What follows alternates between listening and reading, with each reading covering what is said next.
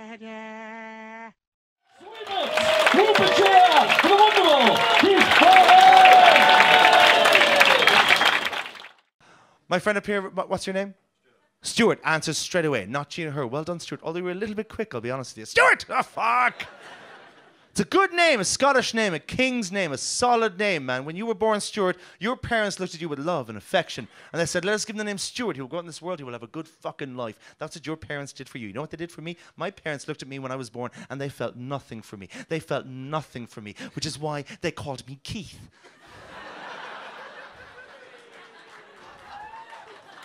Who does that to a child, Stuart? Who looks at a beautiful baby boy and goes, Keith! Keith! I fucking hate my name, Stuart. I hate it.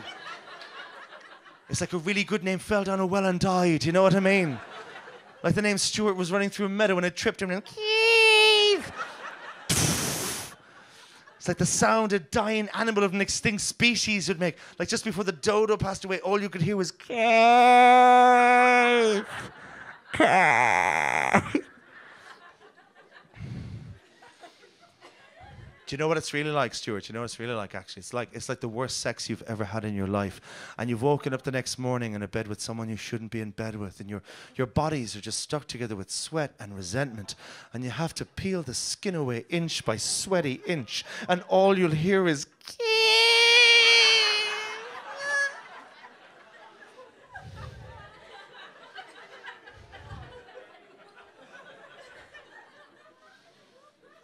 yes, the next time you have bad sex, you'll think of me. That's how that works.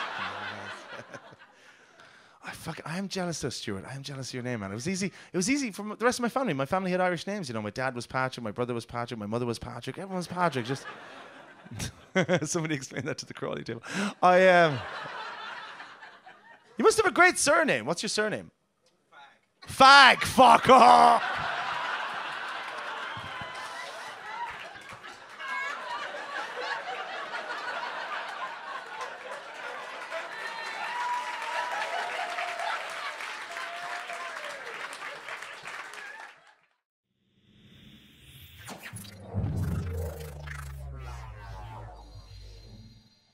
Ta-da!